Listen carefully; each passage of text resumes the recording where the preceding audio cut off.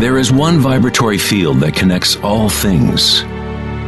It has been called Akasha, the primordial Om, Indra's net of jewels, the music of the spheres, and 1,000 other names throughout history.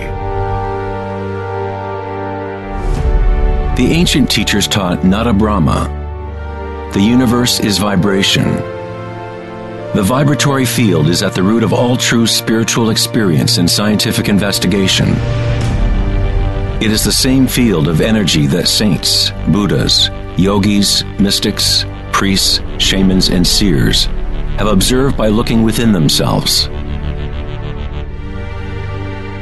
Many of history's monumental thinkers, such as Pythagoras, Kepler, Leonardo da Vinci, Tesla, and Einstein, have come to the threshold of the mystery.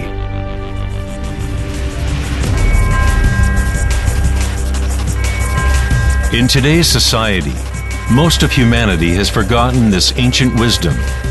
We have strayed too far into the realm of thinking, what we perceive to be the outer world of form. We have lost our connection to our inner worlds. This balance, what the Buddha called the middle way, what Aristotle called the golden mean, is the birthright of every human being. It is the common root of all religions and the link between our inner worlds and our outer worlds.